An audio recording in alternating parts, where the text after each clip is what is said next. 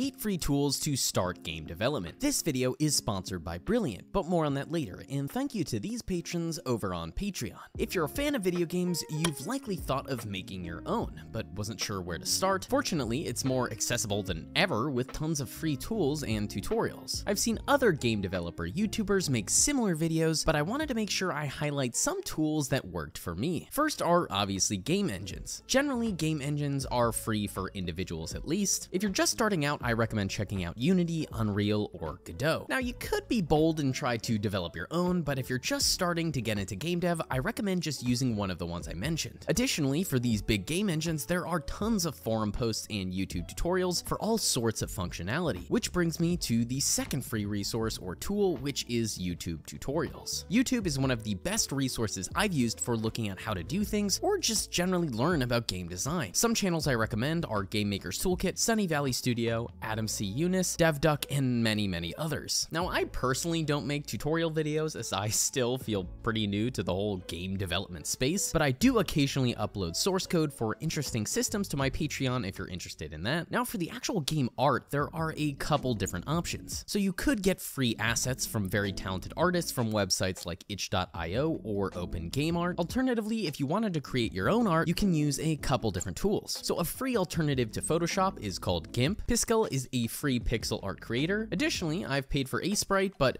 apparently you can get it free if you compile it from source yourself. Granted, I don't know if that's against their policy, so I don't want to necessarily endorse that option. And for 3D games, you can obviously use Blender for 3D modeling, which is free and widely popular. Now, for the game programming side, there are a few tools that I think are vital. First is an IDE, which is a integrated development environment, which is where you'll generally write code. Now, different people prefer different things, but I highly recommend Visual Studio, which again is free to download as an individual and is a fully blown IDE with tons of functionality for developing, debugging, testing, and collaborating. But there are a bunch of other IDEs like Eclipse, NetBeans, and many others depending on the programming language you're using. Now, GitHub is an absolute necessity for any sort of software development in general and is totally free. Now, if you're not familiar, GitHub is basically a source control system for your code, where you can upload different versions of your codebase, roll back to different versions, and get your code from anywhere. Now, this is essential so that all your hard work is not just stored on your local PC in case something happens to it. Like if you accidentally spill water on your hard drive somehow, or you're moving your PC and you drop the box that it's in and everything just breaks. Additionally, if you find a bug, you can choose to roll back to a different version. Basically, it's like a Google Drive system, but for code. There are definitely other source control systems, but I do think that GitHub is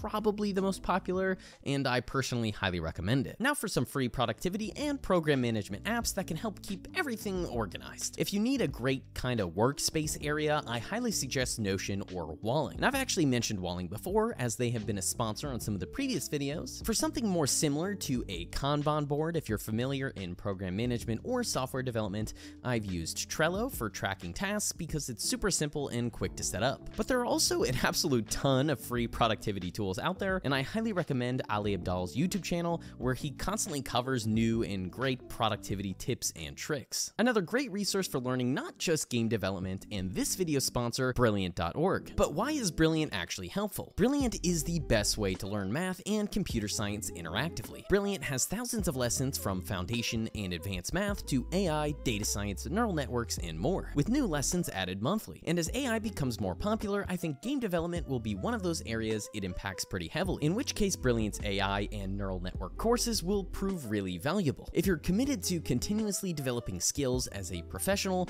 Brilliant can be an essential tool, and its bite-sized courses are designed with busy people in mind. Brilliant's interactive nature makes it more effective in learning and building analytical skills. To try everything Brilliant has to offer free for a full 30 days, visit brilliant.org/Marcella, and you can find the link in the description below. And the first 200 of you will get 20% off Brilliant's annual premium subscription. And thank you to Brilliant for supporting the channel. And the last free tool I'll recommend is actually pretty new, which is ChatGPT, or really any other free large language model. Now, ChatGPT is an excellent resource for writing code, working on game design loops, generating dialogue, almost really anything. It gets kind of scary. Granted, not everything is going to be perfect, but if you're looking for some specific code help and you can't find it on a forum or a YouTube video, I highly recommend trying ChatGPT to create it or debug it. For those who maybe have not used it, it's really simple. You can just create a free free account at OpenAI, go to ChatGPT and give it a prompt or questions like write me a function to move a game object towards the player in Unity, or even something more broad and abstract like give me some ideas for quests